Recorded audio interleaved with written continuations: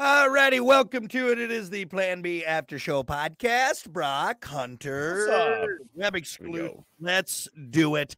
All right, for your web exclusive today, let's get social. Here's what's trending around the globe, the interwebs, what have you. The Exorcist Believer opens in theaters today. Plan to see it? Absolutely not. I Nope, could have guessed that. Yeah, not get gonna to see it.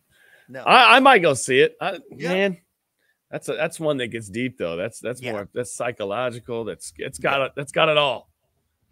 I have never seen the full original Exorcist. I've just seen clips, and it Mhm. still bothers me. Like the even that old 1970 makeup and everything. It just They say that there's hauntings within that movie. So when they were filming it, there was a lot of weird things that happened around it. oh yeah. Like Which- the set burned down and Yeah, stuff like that. And like the people that were in the movie, or was that Poltergeist?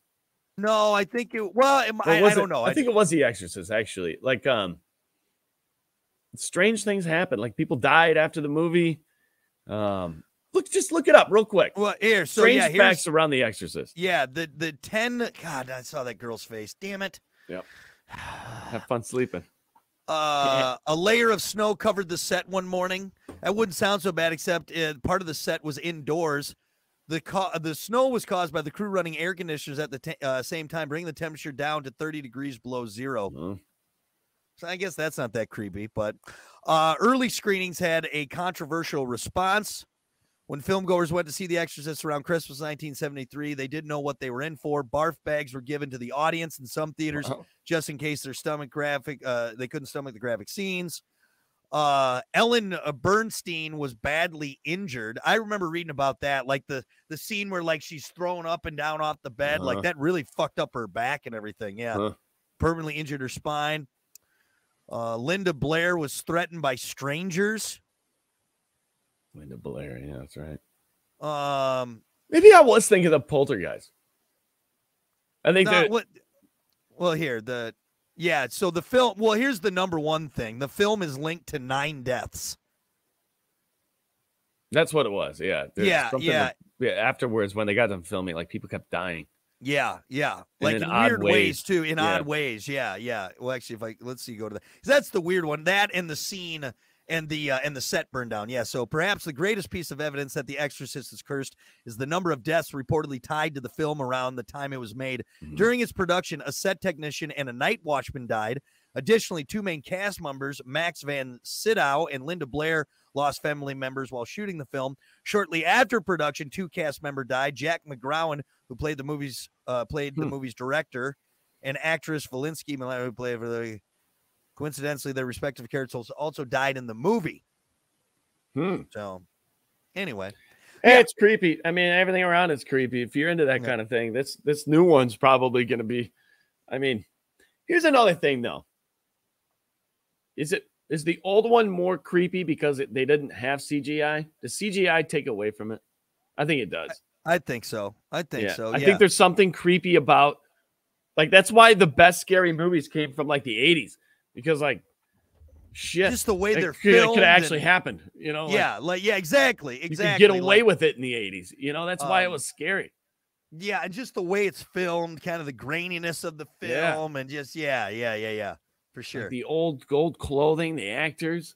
Right. Just everything about it. It's just. Well, like the sets, like you said, like it was probably cheaper to get real like pig's blood as opposed to making fake blood. You know what I mean? Right. Like, oh no, that's real. Like that's like body parts we got from the local butcher plant. You know what I mean? Yeah. Okay, for God's sakes, will you watch a scary? I'm gonna give a scary movie. I'm gonna give you one, and this one isn't like you can handle this one. Okay, it's not like jump scare, bloody. You know, there is a little bit of it in it, but it's not like it's not like a jump scare movie. It's called It Follows, and it's filmed like an old school. It's new cinematography, but everything in the movie is like old school, back in the day. It's filmed from back in the day. Oh, okay. It stars Marika Monroe's young woman who's pursued by a supernatural entity after a sexual encounter. All right, so is there boobies in the film? Yes, there is, for sure.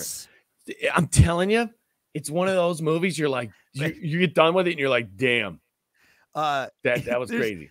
Here's a question. This is in people also asked on the Google search. Is It Follows a metaphor for STDs? One of the most popular metaphorical interpretations of It Follows is obvious that it symbolizes a sexually transmitted disease. Yes. It is passed from one person to another through sexual contact, and it can potentially be deadly. That's exactly it. That's it. That's how the monster kind of gets passed along, is through sex. So, okay, I can get behind this. So is it just a lot of sex and a lot of boobies in this? There's some sex and there's some boobies, but it's not like what you think. It's not cheesy. Dude, it's a good movie. I'm telling you. Yeah, I'm not. And you know what some of the best part of the movie is the score. Oh, okay. Score. Yeah. No, the music. Dude, there's something about it. Turn it up and watch it. You and Kiki you'll text me afterwards. You'll be like, dude, wow. Yeah, I'm not gonna watch it. I know you're not. I'm not gonna watch it. I told you, dude. It's October. Will you just I'm gonna watch Hubie Halloween. I'm gonna watch the Adam Sandler classic Hubie Halloween. All right. What's the one with Tom Hanks and the Neighbors or whatever?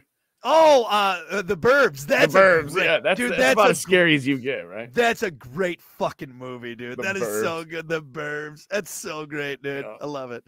Yeah. Ernest Scared Stupid, maybe that one, but even that one's kind of creepy, man. God. Booger lips.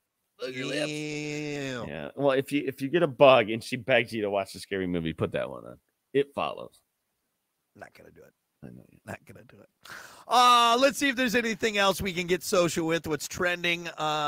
Today marks the 3rd anniversary of the death of Eddie Van Halen. That was a big hit to the music world. Elizabeth Shue turned 60 today. God, she's a babe. She still is, even at 60. Elizabeth Shue, you know who she is. She was in The Karate Kid, the first Karate Kid. Oh. She's in Cocktail with Tom Cruise. Okay. Yeah. The Saint with Val Kilmer. She's a babe. All right. I think that's good enough. All right. There you go. That's your Plan B After Show podcast, and we'll see you guys next time. We should have ended on boobs.